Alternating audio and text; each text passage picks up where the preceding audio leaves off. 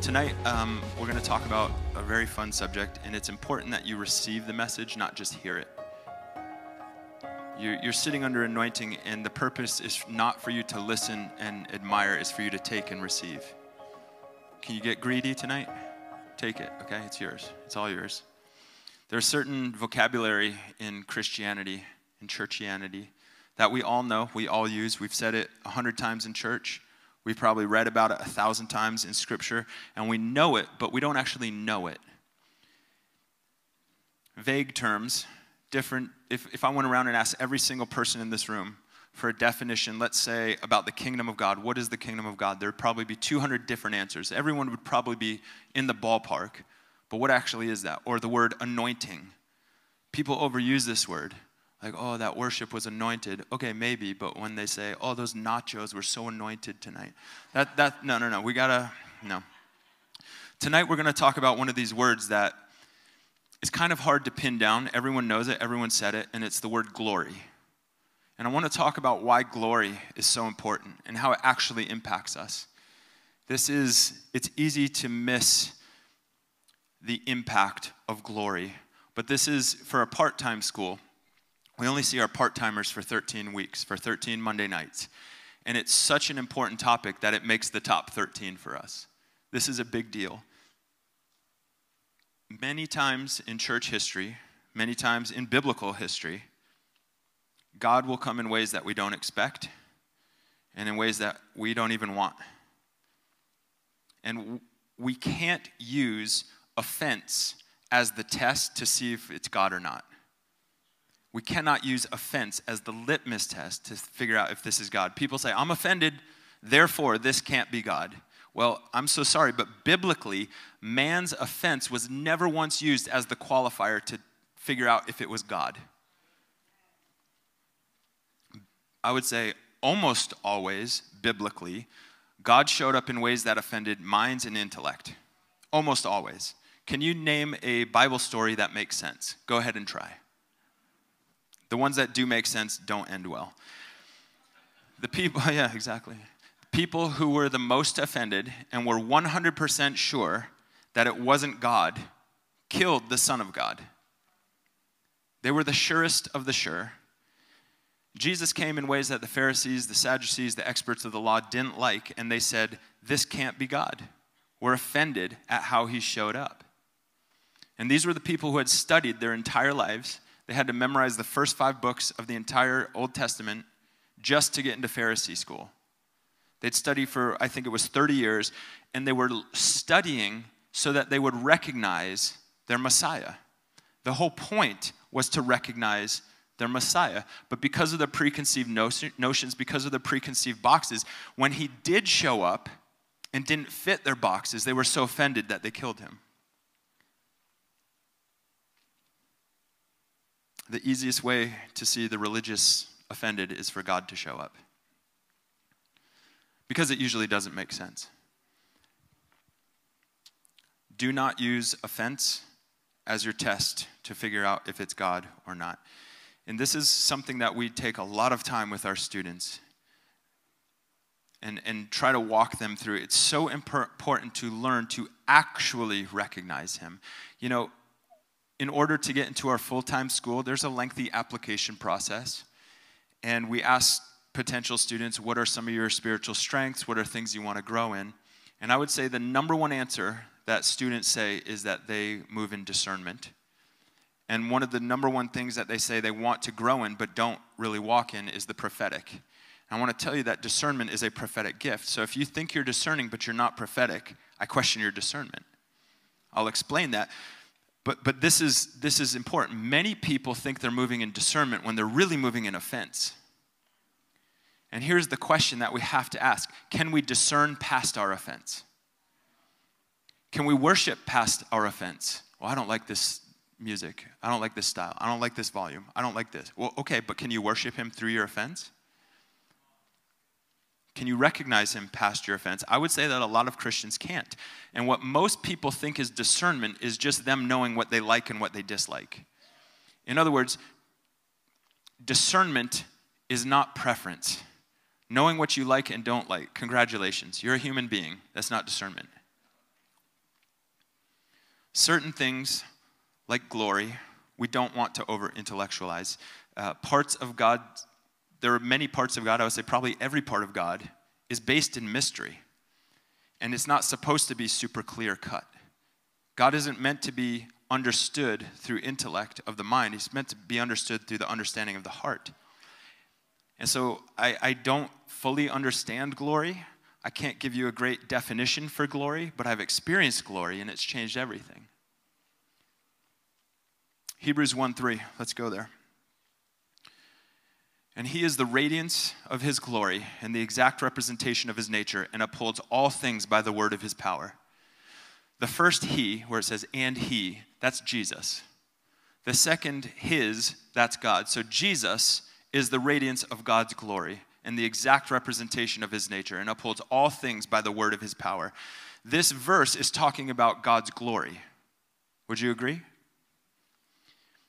And it says that Jesus is the radiance of God's glory. Let me rephrase that for you. Jesus is the glory of God manifesting. I want to point out 3 things about glory. There's many things that we could talk about, but 3 I want to share tonight that glory can be. The first thing is that glory can be overpowering. There's so many biblical examples. I want to give you just a couple, but I know you know more. Let's go to 1 Kings chapter 8, verses 10 through 11. It says, it happened that when the priest came from the holy place, the cloud filled the house of the Lord, so that the priest could not stand to minister because of the cloud, for the glory of the Lord filled the house of the Lord. I want you to note that they couldn't minister because of the glory of the Lord. And in this case, the glory manifested as a cloud. If anyone ever tells you glory clouds aren't biblical, they just don't know their Bible. It's actually Old Testament and New Testament. I will show you. Promise. Here's another example. Exodus 40, verses 34 through 38. Then the cloud covered the tent of the meeting, and the glory of the Lord filled the tabernacle. You know what? Pause. We need to pause. Turn your affections to him. You're beautiful. You're perfect. Perfect in all of your ways. Turn your affections. Love him. Worship him. You're perfect. There's none like you. You're the light in the darkness, your life, your hope, your joy. You're beautiful, beautiful. Then the cloud covered the tent of the meeting, and the glory of the Lord filled the temple. Moses was not able to enter the tent of meeting because the cloud had settled on it, and the glory of the Lord filled the tabernacle. Throughout all of their journeys, whenever the cloud was taken up from the tabernacle, the sons of Israel would set out. But if the cloud was not taken up, then they did not set out until the day when it was taken up. For throughout all their journeys, the cloud of the Lord was on the tabernacle by day, and there was fire in it by night, in the sight of all of the house of Israel. This was another overpowering glory cloud. Did you know that in the old covenant, you couldn't enter the cloud, but in the new covenant, you're called into the cloud? When Jesus was on the Mount of Transfiguration and Moses and Elijah showed up and he had 3 of his disciples with him, it says a cloud showed up. And this is a wild verse. It wasn't Jesus, it wasn't Moses, it wasn't Elijah. It was all 6 of the people on that mountain. It says they walked into the cloud. Under the old covenant, glory overpowered you, but in the new covenant, you're welcomed into the glory. I want to read a passage that you're very familiar with, but I noticed something about it a little bit later in life that I'd never seen in the probably hundreds of times I've read this. I want to read John 18, a few verses from there. This is the arrest of Jesus. It says, the Pharisees and the leading priests had given Judas a large detachment of Roman soldiers, or a Roman cohort, as some translations say, and the temple police to seize Jesus.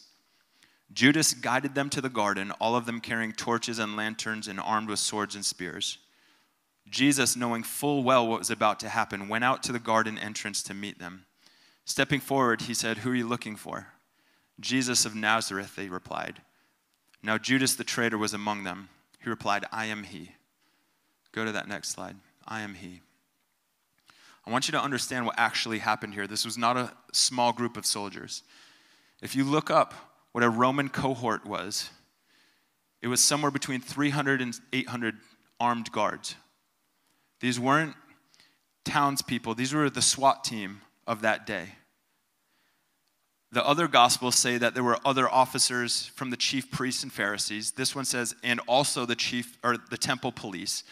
The other gospels say a great multitude gathered on the mountain to arrest Jesus. And the verbiage is that it's a massive crowd, an enormous crowd came to get Jesus. And they literally filled the hillside where Jesus was. We're talking potentially of over 1,000 armed SWAT team guards coming to get Jesus.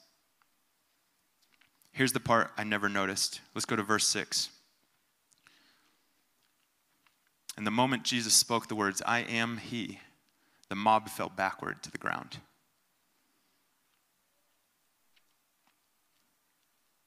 A hillside of soldiers were knocked off their feet when the Son of God said, I am he.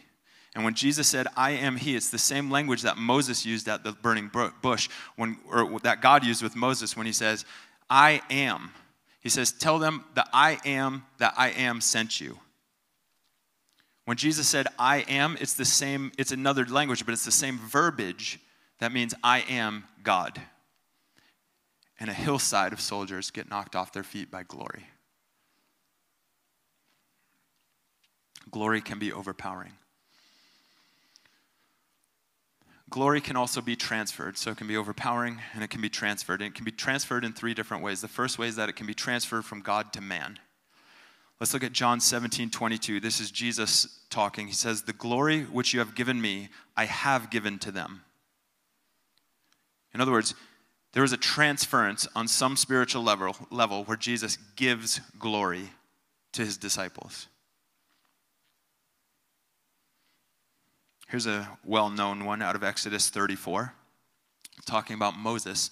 So Moses, was there with the Lord 40 days and 40 nights. He neither ate bread nor drank water, and he wrote on the tablets the word of the covenant, the 10 Commandments. When Moses came down from Mount Sinai with the 2 tablets of the testimony in his hand, as he came down the mountain, Moses did not know that the skin of his face shone because he had been talking with God. Aaron and all the people of Israel saw Moses, and behold, the skin of his face shone, and they were afraid to come near him. And when Moses had finished speaking to them, he put a veil over his face.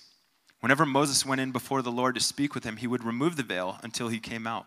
And when he came out and told the people of Israel what was commanded, the people of Israel would see the face of Moses, that the skin of Moses' face was shining.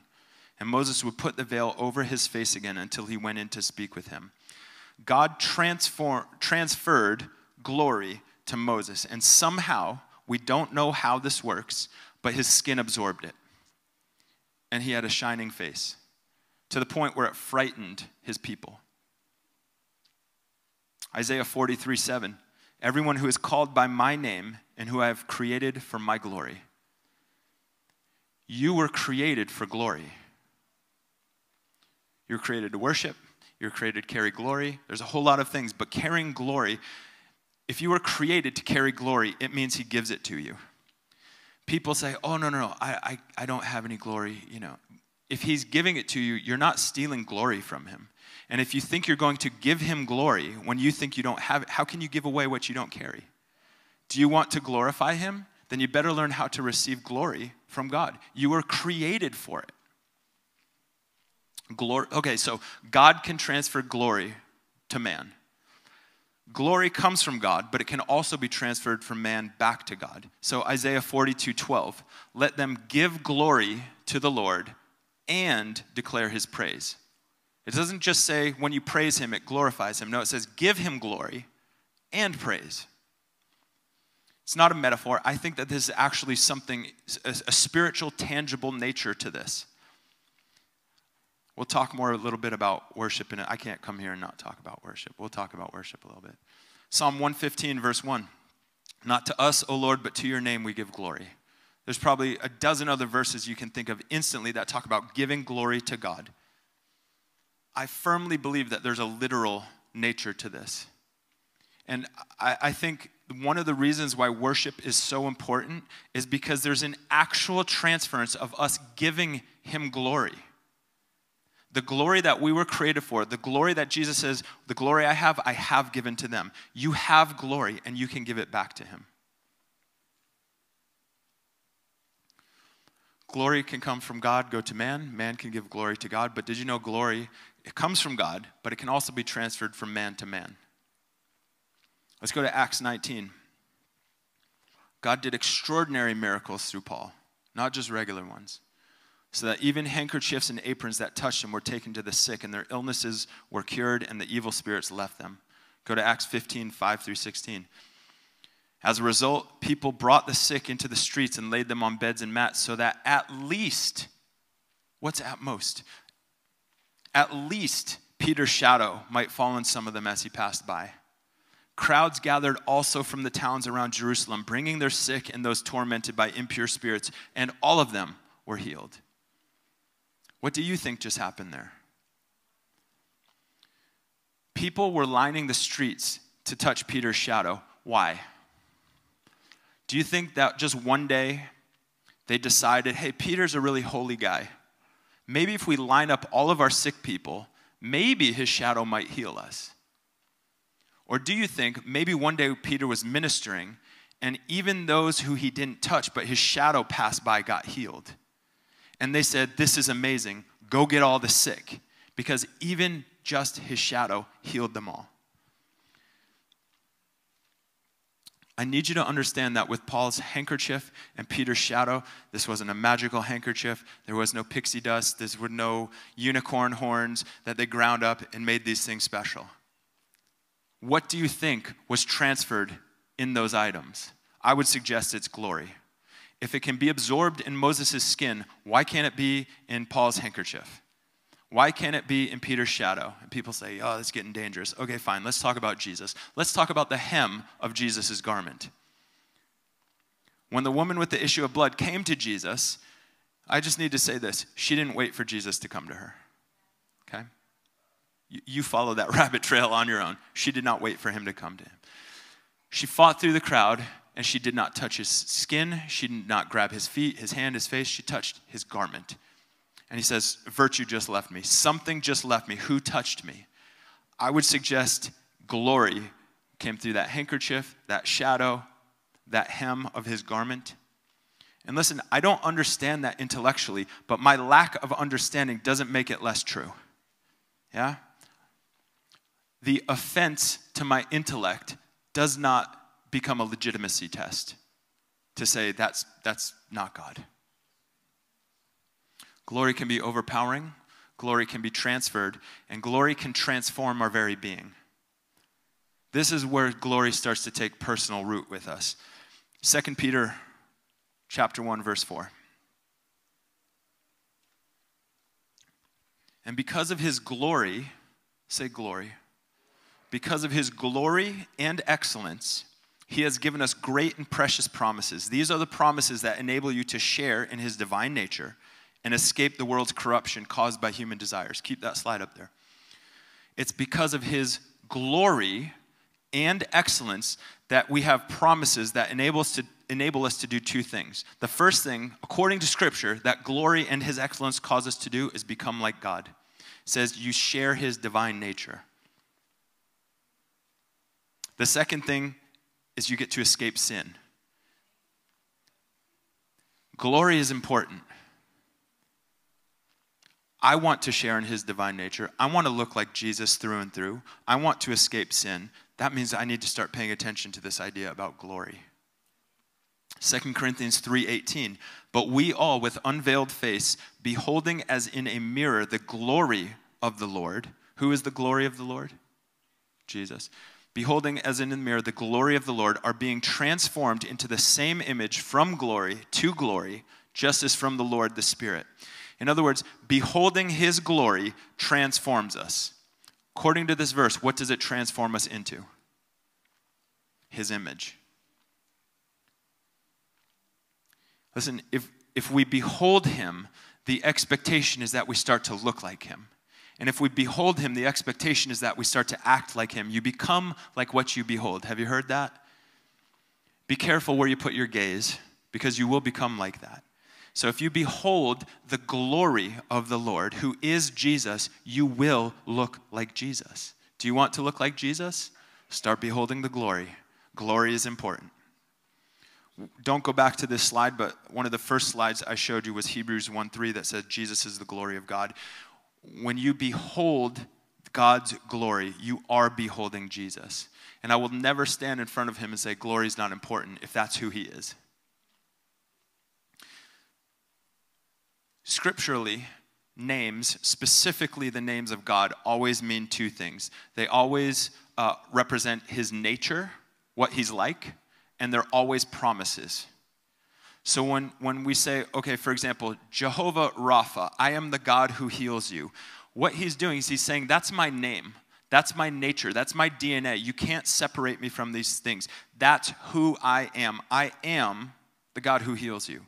It's also a promise where he's saying, I'm the God who heals you. Jehovah Jireh, I am your provider. He's saying, I like to provide. It's who I am. It's my job. It's my duty. You can't separate me from provision. It's also a promise. I will never leave you. I will never forsake you. That means he's going to provide for you because that's his nature. Did you know that one of God's names, which reveal his name, his nature, and promises, one of his names is glory? Listen to this, 2 Peter 1:17.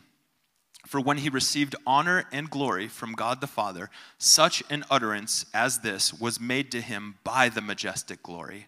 This is my beloved Son, with whom I'm well pleased. And if you look that up in your Bible, majestic glory is capitalized. It's his name.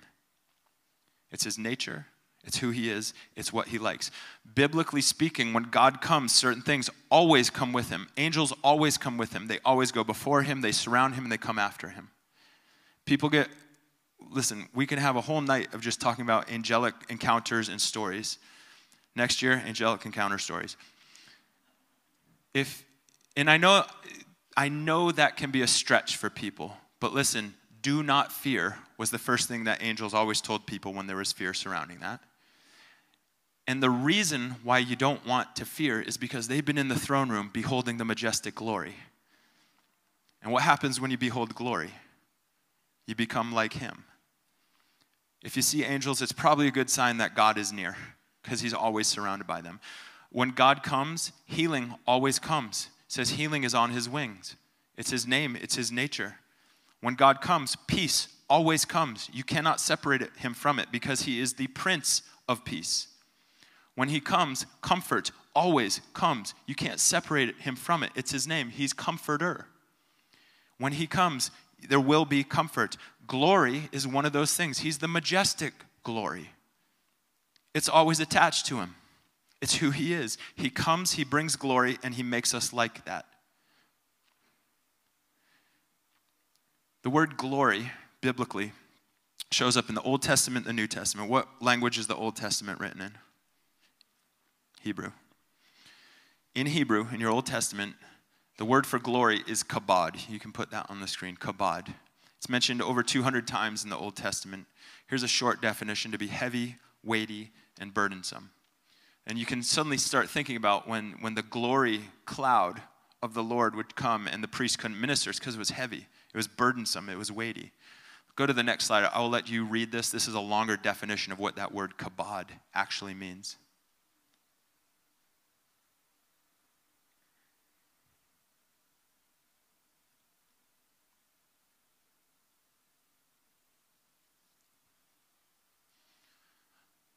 The glory of the Lord is actually tangible, not just in your spirit, but physically. How many of you have felt the glory of the Lord? Even tonight, there's a heaviness, there's a weight of his wonderful majesty. It's because he's the majestic glory, and it's weighty. You're literally discerning glory. In the New Testament, what language is the New Testament written in? Greek. A bunch of scholars. Smart and beautiful, you guys. The New Testament word for glory is doxa. It means glory, honor, praise, dignity. It's mentioned 167 times in your New Testament. Go to the longer definition, please. I'll let you read it.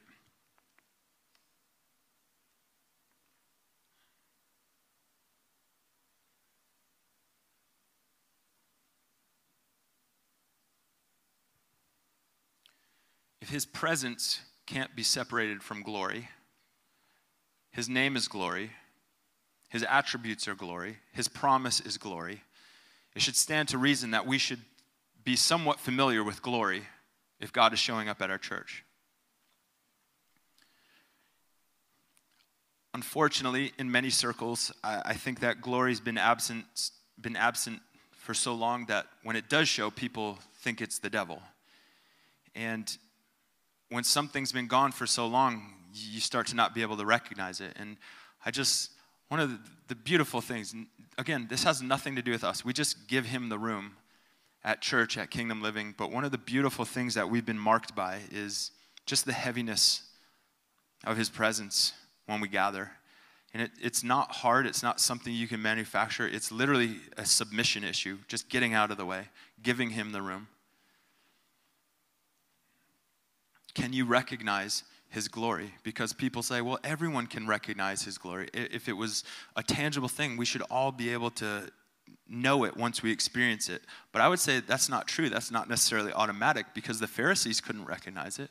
The Roman cohort couldn't recognize it after knocked them off their feet. There has to be a spiritual discernment. Isaiah 6:3 says that the whole earth is, present tense, full of his glory. Let me break this verse down. Not future glory, now glory. And Isaiah wrote this a long time ago, so it's been around even before this moment. There's nothing left for him to do, but there is something for us to do, to move in this glory. The whole earth is full of it. It's filled to the brim with his glory. It's unending measures of his glory. But it's up to us to discern it and cooperate with it. Let me break this down. Why is it that if you're in a church service, an event, something where it's just you feel the glory of the Lord and you're getting wrecked and rocked and all the cool Christian words, you're just getting made a mess out of. And then the person next to you is sitting there wondering, what time does this thing get over? What time's the game on today? How do I get out of here? And I think it's the same reason that Jesus produced 11 world changers and one person who sold his soul for 30 pieces of silver. It's not on him. The whole earth is full of his glory. It's on us. It comes with him. Do we recognize it? This is a heart issue. I think the difference is those who seek it, those who celebrate it, those who make it a priority to gaze upon him, to lavish him, to value him. This is why we celebrate the glory of the Lord whether we feel it or not, because it has to be bigger than my feelings. We cannot go by feelings. I love feelings. God has feelings. It's all throughout your book. Read the book. It's in the book. But they never lead us. And so I love the chills. I love the thrills. I'm a feeler when God comes in the room. I can sense what he's doing. I actually physically perceive it. But if I can't perceive him, I can't assume that he's not operating. Can't go by our feelings. One of our dear friends, Jonas Nystrom, who came here a few years ago with me, he's over in Sweden. He's a missionary. This is one of the most amazing men of God I've ever met. Jonas knows everything. Him and God, they know everything. If I have theological questions, I go to God and then Jonas in that order. Jonas used to be a youth pastor 20 years ago in Sweden. It was this tiny little church out in the woods, 100, 150 people on a good day. And they had a revival, not a churchianity revival, but a biblical revival. And they started seeing the most radical things, some of the most radical things I've ever heard of. I think he shared some of his testimony when he was here, but it literally changed the course of history for the town they were living in.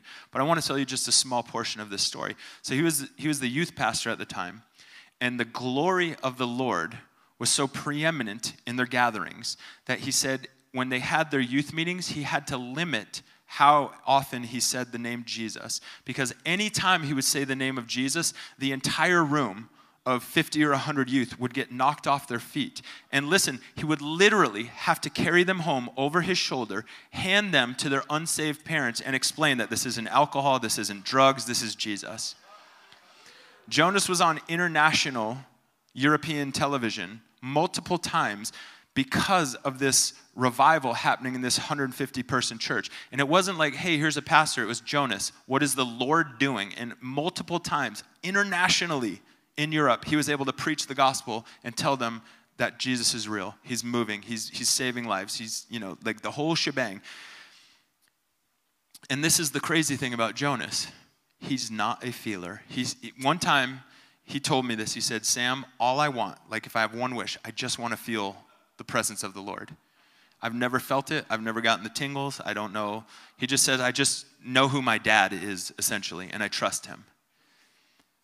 Don't go by your feelings, okay? And if you can't feel him, it does not mean that he's not operating.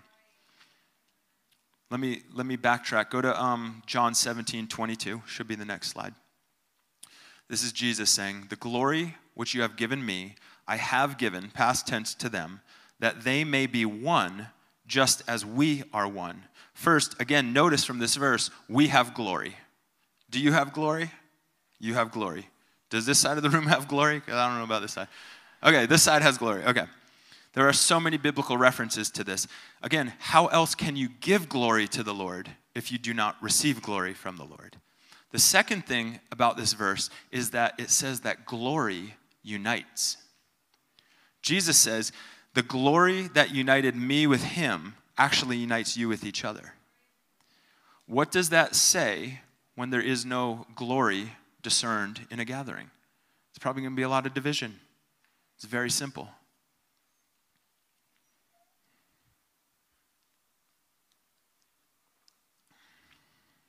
I want to read a very short paragraph. This is by Randy Clark. I love Randy. He says, how does God reveal his glory? The Bible contains 18 different categories, not instances, but 18 categories where the glory of God is mentioned. And by far, the largest category is miracles and healings, where God's glory is connected 30 times to demonstration of his power through the working of signs, wonders, and miracles. Based on this fact, we can say that the main way God reveals his glory is through signs, wonders, and miracles. This puts a new perspective on the phrase, don't touch his glory. Are we not in some way robbing God of his glory when we hold a cessationist view of God's continued activity in the world? Jesus explicitly stated that it's God's will for us to bring him glory, and the emphasis was related to doing the works Jesus himself had been doing. Jesus didn't do the signs, wonders, and miracles to authenticate his message. They were used to validate what he said. They were an expression of his message. I'm going to read you a short verse. You're going to probably recognize it. And I just want you to think if you know the context of this verse. Do you know what's about to happen after I read this verse in your Bible? John 11:40. Jesus said to her, did I not say to you that if you believe, you will see the glory of God? What did Jesus do right after this? He raised Lazarus from the dead. In other words, Jesus says, guys, this is what my glory looks like, and a dead man gets up. Or how about this? Jesus' first public miracle, turning water into wine, John 2:11. What Jesus did here in Cana of Galilee was the first of the signs through which he revealed his glory, and his disciples believed in him. I want you to note about this, first of all, that this was the first of signs through which he revealed his glory. Jesus revealed his glory through signs and wonders and miracles and healings. I want you to note, secondly, that revealing his glory caused the disciples to believe.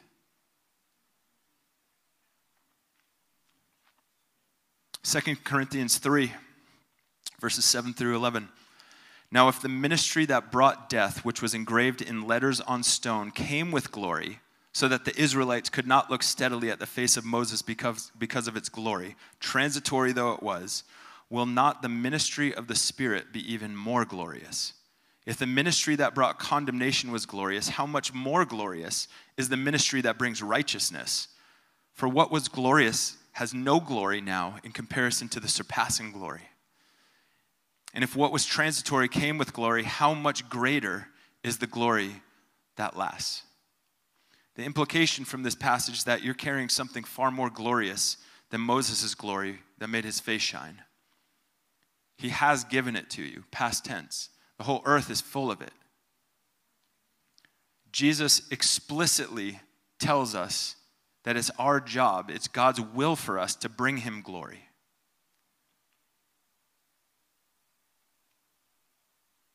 Isaiah 60, verse 1. Arise and shine, for your light has come, and the glory of the Lord rises upon you. See, darkness covers the earth and thick darkness over the people, but the Lord rises upon you, and his glory appears over you. I want you to repeat after me. Are you ready? His glory is upon me. It's not in heaven. Well, you don't have to repeat it. It's going to be a long It's like 10 more minutes of repeating, so. The glory, I believe there is glory in heaven because he's the majestic glory, but the glory is upon you now. It's all around you. How much are you willing to pursue it? Oh, I just pursue God. Jesus is glory. He is the glory. And God is the majestic glory. Pursue glory. You have permission. Glenn, did they have permission? Okay, just want to make sure. You're the gatekeeper. Exodus 33. This is Moses praying to God. If your presence doesn't go with us, do not lead us up from here. For how then can it be known that I have found favor in your sight, I and your people? Is it not by your going with us, so that we, I and your people, may be distinguished from all the other people who are on the face of the earth? I want you to understand that from the beginning, from the Garden of Eden, God's people have been marked by his presence. Do you understand? In the Garden of Eden, God actually came and walked with them. They heard his footsteps. They hid from him.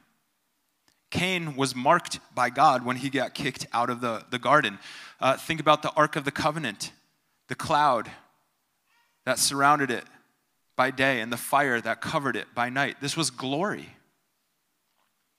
Think about Moses' face shining with glory. Think about Acts chapter 2 when the tongues of fire descended.